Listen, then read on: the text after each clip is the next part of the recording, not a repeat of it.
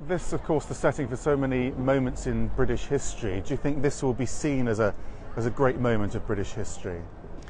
I think it's emblematic of a particular point in British society. You have to ask the question, why is it 23 years after she left government that Mrs. Thatcher is still such a controversial figure? And I think part of the answer is that we still haven't come to terms with the hurt and anger that many parts of society have felt because of the legacy of her government policies. And the memory of those is being revived by the current policies that the government has got in terms of trying to address the deficit.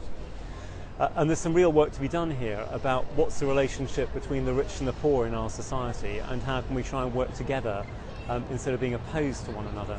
And that's a particular agenda which I think this funeral will be throwing up and highlighting.